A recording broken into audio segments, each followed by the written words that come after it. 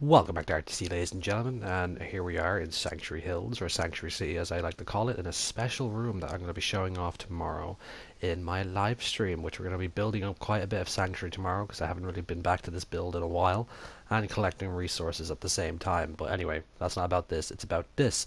I showed this little idea off in my previous video about my munitions and arms storage video in the Mechanist lair, and it's quite a nice decent design using the peg boards. I'm not a really big fan of these boards. I rather my own rifle racks, but for people who can't really, get their head around my version of the rifle racks, or people who can as well, it doesn't really matter, all you guys are welcome to try this, is to build something like this, which is really cool, easy, and you can have like multiple rows of these with different weapons showing them off, which is quite cool.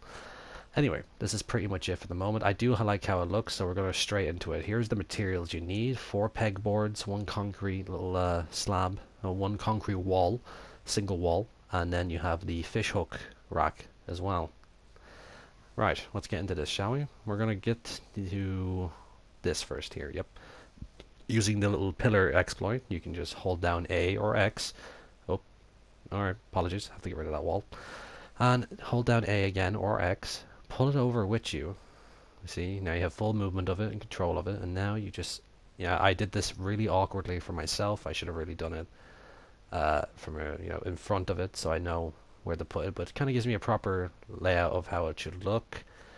There's me correcting myself, making sure I'm actually seeing where it goes, so there's nothing really sticking out. I don't want it floating off the wall, but now we actually have it on the wall, and it looks fantastic. And that's pretty much it right there. I need to get rid of this.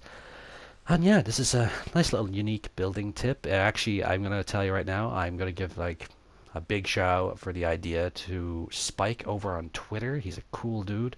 Thank you, man. You gave me, like, you showed us this and it was a great idea. So yeah, pretty much there. And yeah, it looks great. If you want to build it, you can go for it. And yeah, that's pretty much it, folks, for the moment.